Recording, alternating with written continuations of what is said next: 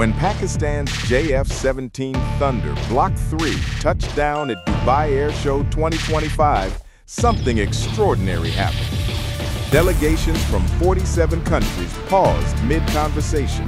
Analysts lowered their binoculars, and even rival pilots stood silent as they watched the aircraft roll onto the tarmac. It wasn't a normal arrival. It was a message, bold, confident, and impossible to ignore. This wasn't merely an airshow entry. It was a declaration of capability.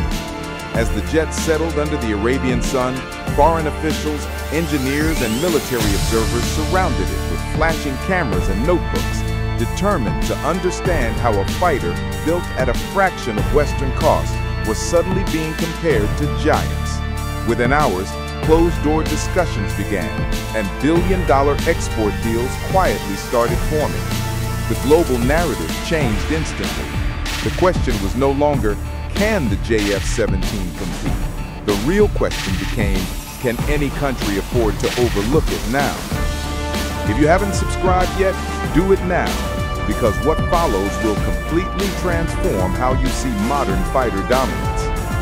The Thunder entered Dubai with something few expected, a silent technological revolution. The JF-17 Block 3 didn't just appear, it arrived with proof of advancement. The aircraft showcased a fully operational active electronically scanned array, the KJ-7A AESA radar, at a price point that stunned Western defense planners. While competing radars cost tens or even hundreds of millions to integrate, Pakistan presented a system capable of tracking 15 targets simultaneously, engaging 4 at once, and detecting fighters beyond 170 kilometers, all at nearly 1/10 the cost. The radar processes close to 1,000 pulse repetition frequencies every second, meaning traditional electronic jamming methods simply fail. Engineers from China and Turkey walked away with one conclusion. Pakistan didn't just buy advanced avionics, it mastered the formula for building them affordably.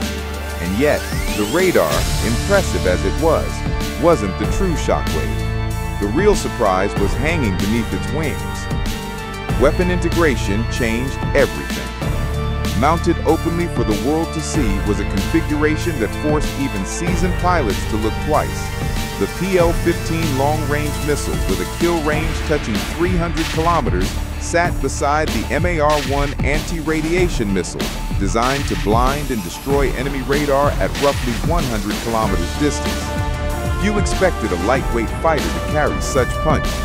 The Thunder displayed compatibility with 17 different weapon classes, from precision bombs to anti-ship and standoff cruise missiles. All this capability on an airframe weighing just 6,500 kilograms empty. Compare that to an F-16, heavier at 8,570 kilograms, but carrying fewer weapon categories. The Thunder supports nearly 3,800 kilograms of external ordnance, while still maintaining a thrust-to-weight ratio of 0.95, giving it tight-turning performance ideal for dogfight scenarios. Pakistan confirmed successful Raad 2 cruise missile integration, extending strategic reach to 600 kilometers. Reporters photographed the loadout constantly, but the real transformation was inside the cockpit. The cockpit turned heads and rewrote expectations. Entering the JF-17 Block 3 cockpit means stepping into an interface worthy of jets triple its price. 3 high-resolution multifunction displays filled the workspace with battlefield awareness, threat vectors, radar feed, weapon status, data link communications, everything visible at a glance. The helmet-mounted display goes further. Flight data, targeting, alerts, and missile lock cues projected directly onto the visor, allowing the pilot to aim simply by looking. No aircraft in its price range offers this level of pilot-first integration. Designed in collaboration with Chinese development teams and improved through real-world operational feedback, the system gives instantaneous control. Hands-on throttle and stick design allows 90% of combat actions without moving hands off primary controls. In high-speed engagements at Mach 1.6, tests showed pilots reacted 2.3 seconds faster, enough distance to close 1.2 to 2 kilometers. And when milliseconds determine survival, that edge is everything. The digital flight control system executes 60 micro-adjustments per second, responding faster than the human nervous system can register. But even supreme control means little if the aircraft cannot survive the battlefield that awaits it. The Thunder survivability system breaks convention. Block 3 reduces radar cross-section by nearly 40% compared to earlier variants. Radar-absorbent coating across key surfaces dampens reflections, while intake shaping reduces frontal signature. Stealth-based concepts no one expected in this price bracket. The integrated electronic warfare suite scans, identifies, and responds to enemy radar threats automatically. Detection to countermeasure deployment happens in under 1 second, 0.8 seconds to be exact. In live-fire testing, the suite defeated simulated surface-to-air missile attacks with an astonishing 94% success rate. The aircraft holds an internal countermeasure bay loaded with 120 chaff and flare rounds, programmable for threat-specific response. Analysts in Dubai learned that Pakistan reverse-engineered and enhanced an Israeli-origin radar warning receiver, giving 360-degree threat awareness with just 2 degrees azimuth error, a capability typically reserved for top-tier Western aircraft. Add to that a heat suppression system that reduces infrared signature by 35%, and heat-seeking missiles rapidly lose lock during high-G evasive maneuvers. But defense is only powerful if a nation can afford to sustain it. And this is where the JF-17 disrupts global economics entirely. Operational cost is where Block 3 stomped competition.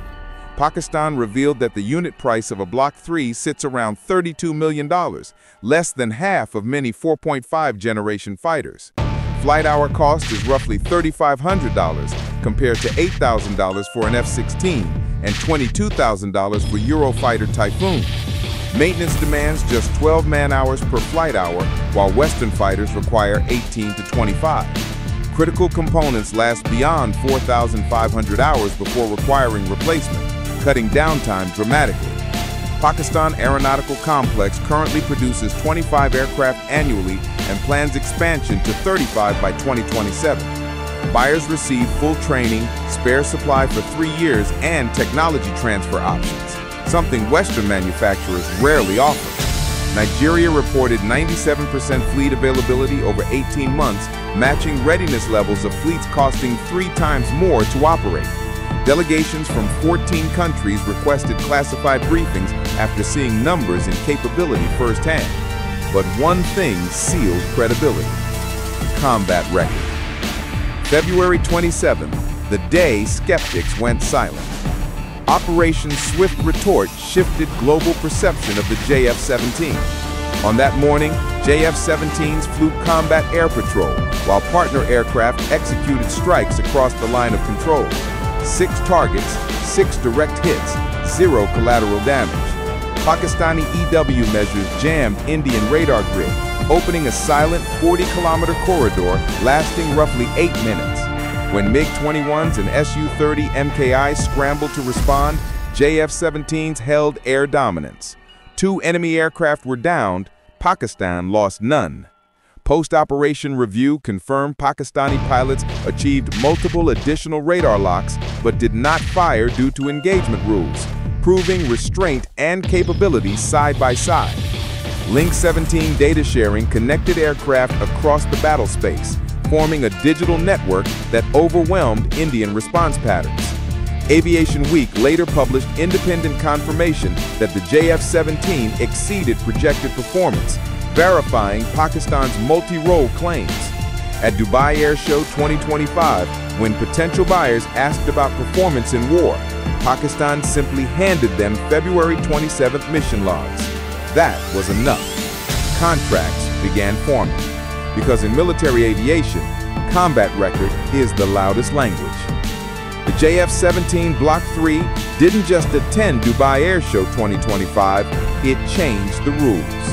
From AESA radar and cockpit mastery to unmatched operational cost to real combat proof, Pakistan's Thunder demonstrated that modern air power is no longer defined by price, size, or Western monopoly.